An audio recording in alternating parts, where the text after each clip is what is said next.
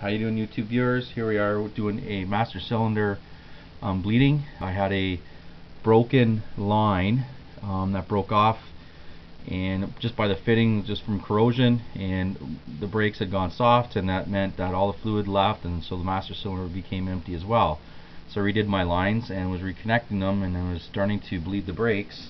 So I started at the front and worked myself around. But normally typically start at the back, but I knew the front one was the problem. So I wanted to see, and there was still lots of air that was bleeding through, so I knew probably I had to bleed out the master cylinder. So a lot of videos they show you to remove it and manually do it, but this way here I had some extra fittings. I had bought new ones. You can see here in the front, which are these here, which are the M10s by 1s.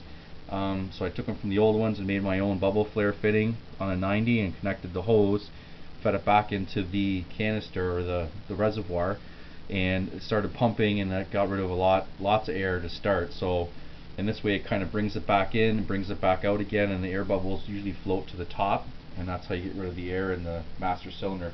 So go ahead, Hunter, just show. So now you can actually see there's maybe a very small bubble left, but now kind of coming and going. So just very, very small. I had huge bubbles before that were, now it's basically solid. He's pumping the cylinder or the brake inside, and it's going up and going down the reservoir, and then the little bubbles will come in and they'll leave through the reservoir. So this is how I did it without taking apart the master cylinder, from just so I didn't have to do that, because I mean the bolts are pretty corroded back there. It's got 250,000 on it, so I didn't want to start doing something else again that's gonna cause you more grief. So this worked, and I hope that you try it. If you don't, you have some other ideas. This is just an idea that I used, and that's it. Thanks for watching.